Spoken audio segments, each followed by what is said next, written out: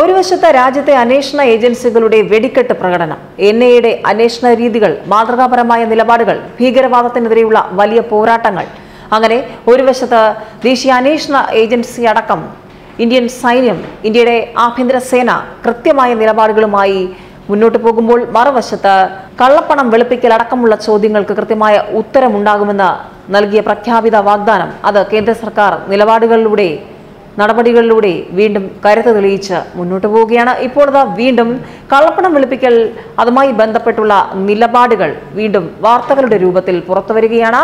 Enforcement directorate BJP സർക്കാരിന്റെ black mailing agency എന്ന് ആക്ഷേപിച്ചവർക്ക് പല വിഷയങ്ങളിലും എൻഫോഴ്സ്മെന്റിന്റെ നടപടികളെ വിമർശിച്ചുകൊണ്ട് രംഗത്ത് വന്ന പല പ്രസ്ഥാനങ്ങൾക്കും ചുട്ട മറുപടി നൽകിക്കൊണ്ട് വീണ്ടും കർശന നിലപാടുകളുമായി എൻഫോഴ്സ്മെന്റ് മുന്നോട്ട് പോവുകയാണ്.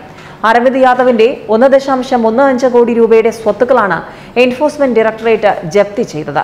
കള്ളപ്പണം വെളുപ്പിക്കലുമായി ബന്ധപ്പെട്ട് എൻഫോഴ്സ്മെന്റ് ഡയറക്ടറേറ്റ് നടത്തിയ പരിശോധനയിലാണ് അരവിന്ദ് യാദവിന്റെ സ്വത്തുക്കൾ കണ്ടുകെട്ടിയത്. നേരത്തെ അരവിന്ദ് യാദവിന്റെ പേരിലുള്ള ഒരു ട്രക്കും ഒന്നിലധികം ഭൂമികളും ജപ്തി ചെയ്യാനായി എൻഫോഴ്സ്മെന്റ് ഡയറക്ടറേറ്റ് ഉത്തരവ് പുറപ്പെടുവിച്ചിരുന്നു. 11 ലക്ഷം രൂപയുടെ ട്രക്കും 14 ഏക്കർ ഭൂമിയുമാണ് എൻഫോഴ്സ്മെന്റ് കണ്ടുകെട്ടിയത്. ഇയാളുടെ പേരിൽ ബീഹാറിലെ വ്യത്യസ്ത പോലീസ് സ്റ്റേഷനുകളിലായി 61 കേസുകളാണ് രജിസ്റ്റർ ചെയ്തിട്ടുള്ളത്.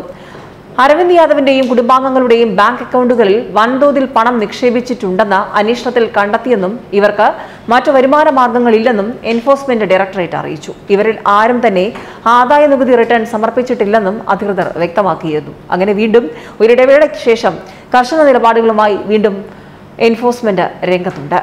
ന്യൂസ് ഡെസ്ക് മലയാളി വാർത്ത.